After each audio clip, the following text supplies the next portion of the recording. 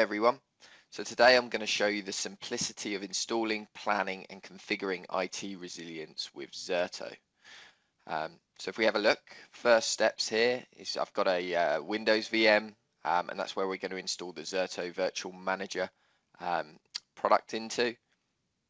So if we just go to the console, you can see I've already downloaded the installer. So I'll just run this. And it will bring up the installation window, at which point we can go ahead and install it. The reason we install this first is actually this then gives us insight into vCenter. So we just skip through next.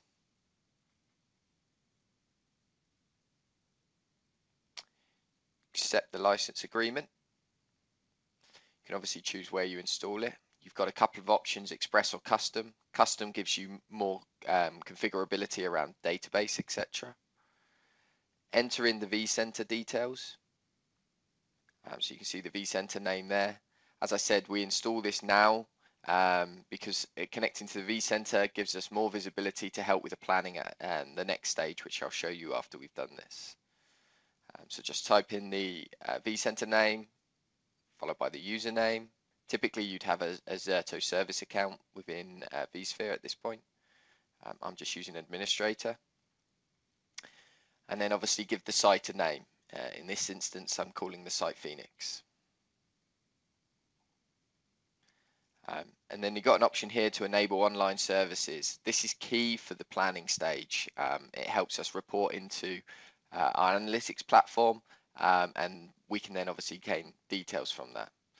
The next stage was obviously to run the tests, and now we're performing the installation itself. So the tests just validate that there is connectivity to vCenter at that particular point in time with the credentials you've provided.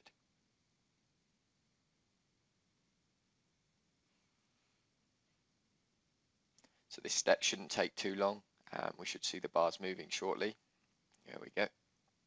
And then obviously after this, the Zerto Virtual Manager is installed, and we can then look to access it, do some minor configuration before then going to the planning stage.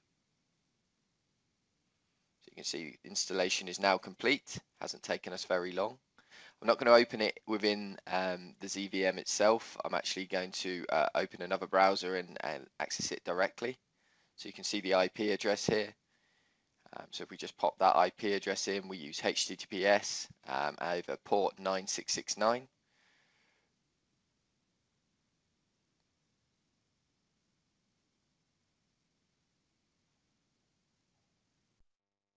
So the certificate we put in initially is self-signed, so you will need to just proceed. And then we get the ZVM login page. When you log into the ZVM, we actually provide or insert privileges into vCenter. So you would want to utilize a user who has the Zerto privileges. Again, I'm using administrator, and then just log in. At which point it will then ask for a license key just to register it. Once this is then registered, we then will be utilizing our ZVM, which is talking to vCenter, to pull out statistics from vCenter, things like IOPS and change rates, things that are key in any replication technology to understand in order to size bandwidth and the like, which we will then collate within Planner, and I'll show you that shortly.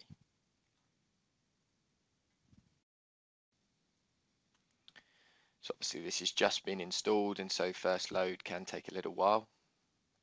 There we go. So we just pop the license key in now. And then that logs us in. At this point, we don't need to do anything else. We've already enabled it to report home to the online services, our analytics SaaS platform. So if we switch over to our analytics platform and then go to the planning tab, what you can do in here is choose VM selection, choose your site. You see Phoenix here.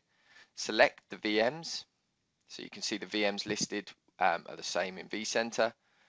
Obviously remove the Zerto related VMs, move over the ones that you want to see sizing for. You can see I've done this for vCenter as well. And what you're going to see here then is WAN sizing, total journal size, total recovery disk size, There's also average IOPS, average throughput, and then we can calculate the required journal size utilizing those as well, all from the statistics from vCenter that we are collecting. So it's going to give you a really good idea of your requirements in order to protect the workloads that you've chosen to protect. You can then obviously export this to CSV or Excel, so you've got all of that data to hand.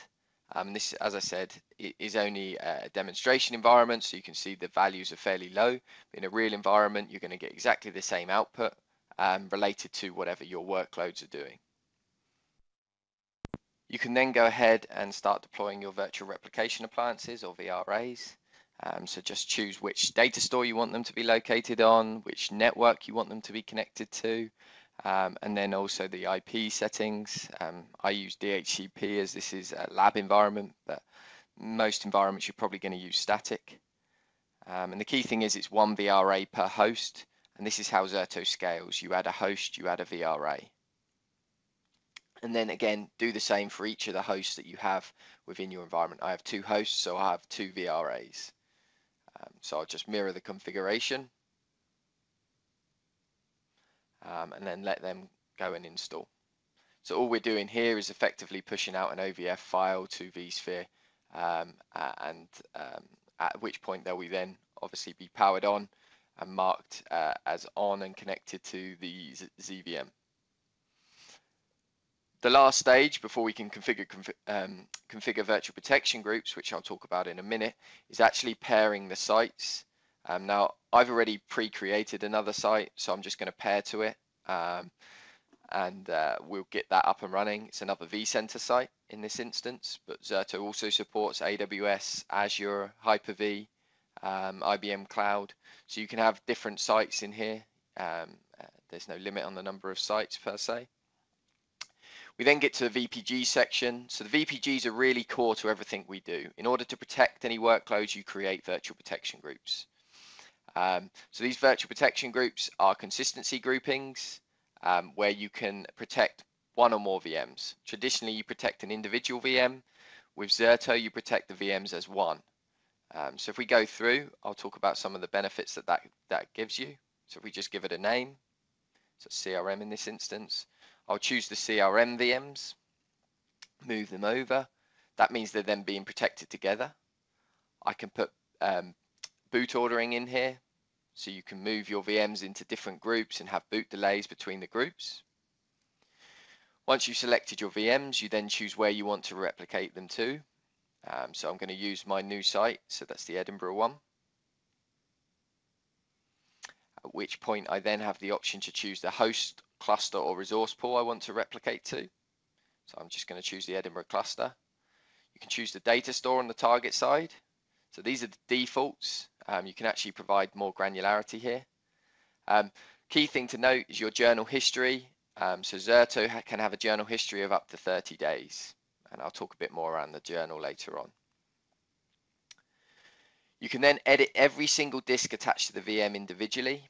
You can choose to mark a disk as temp data, where we will replicate the entire contents of the disk initially, but then no changes on that disk. So good for anything that's highly transactional, but ultimately temporary. You can choose whether the disk is thin or thick provisioned on the target side. You can choose which data store for each disk that we're recovering to. So different disks can be on different data stores. We support raw device mappings or RDMs in VMware. And then we also give you the ability to pre-seed if you like. So maybe you've got a very large disk, you don't want to replicate it all over the wire. You can actually take a copy of the VMDK, ship it to the target side, and use that to pre-seed the replication.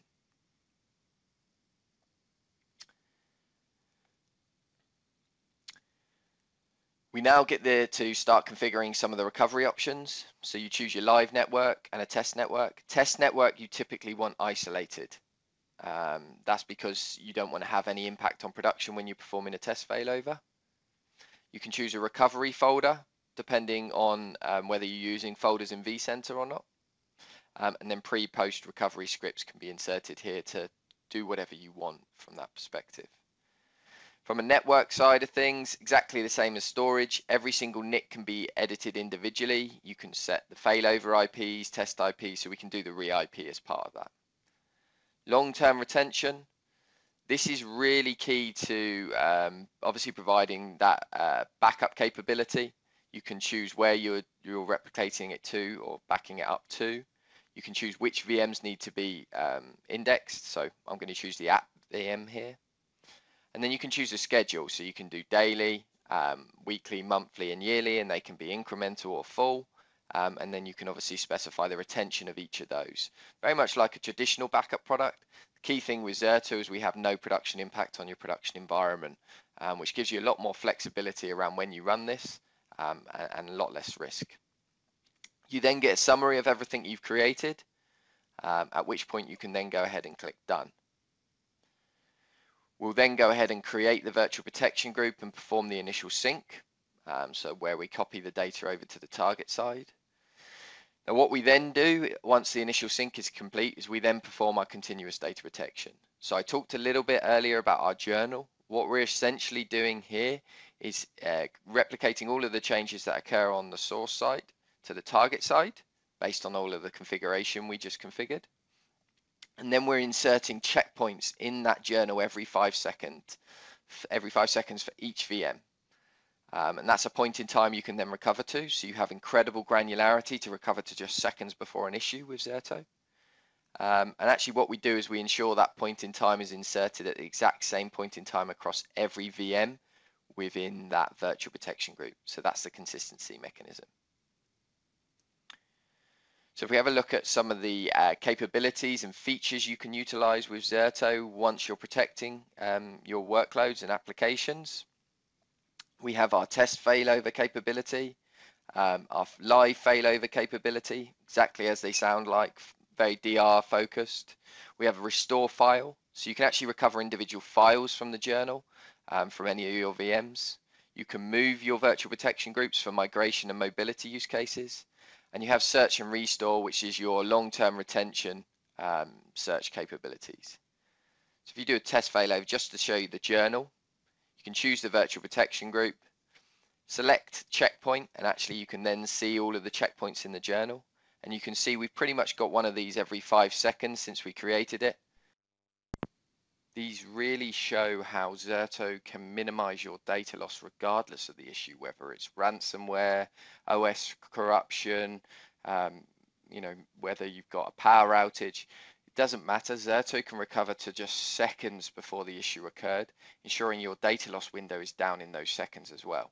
When you tie that into the mobility capabilities of Zerto that I've talked about, and now the backup capabilities that we have where we're removing the traditional overheads associated with backups, Zerto is providing you an IT resilience platform and the simplicity that goes along with a single platform to really free up your resources to focus on innovation for your business and other key aspects rather than just keeping the lights on, which has traditionally been the case.